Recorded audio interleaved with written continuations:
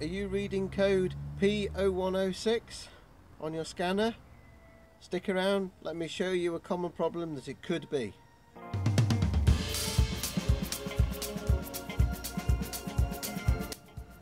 The code P0106 relates to the Manifold Absolute Pressure sensor,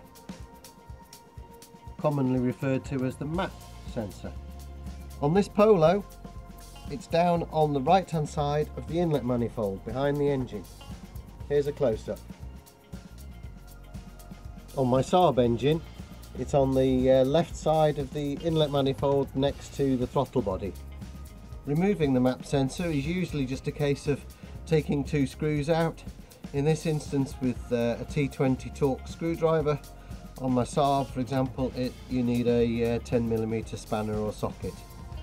Now if you take a look at this MAP sensor from this Polo, you can see that it's quite dirty, but not too bad. But that's the common problem that I was referring to. These get very easily clogged up with oil residue and dirt inside the manifold, and then that causes false readings, and that can then lead to the code P0106. Including the inside of the sensor.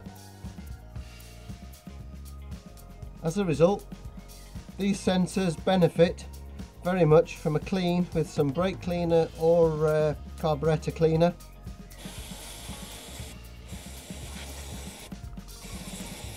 I prefer brake cleaner myself.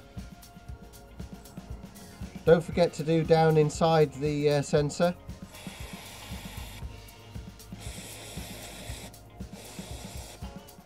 The reason I like brake cleaner is because it dries off very, very quickly.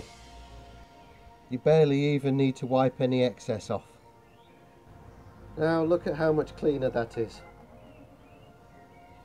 And you can't see it, but it's also clean on the inside down there.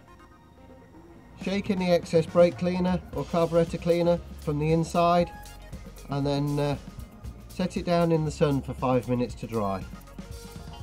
Before you put the sensor back, smear a little Vaseline around the O-ring. Put the sensor back into position, the reverse way to the way you got it out.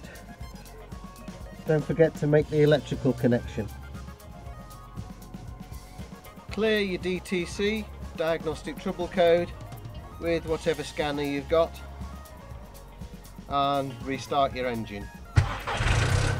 That's running nice and smooth again, and the DTC is remaining off. Say this is a very common problem with the MAP sensor. They get dirty and they give false readings. Of course, if your EML comes straight back on and you've got the same code again, then it probably wasn't just dirt. I hope you found this useful. Add your comments down below, add your experience to mine, and hopefully that'll help out some other viewers, and I'll see you next time.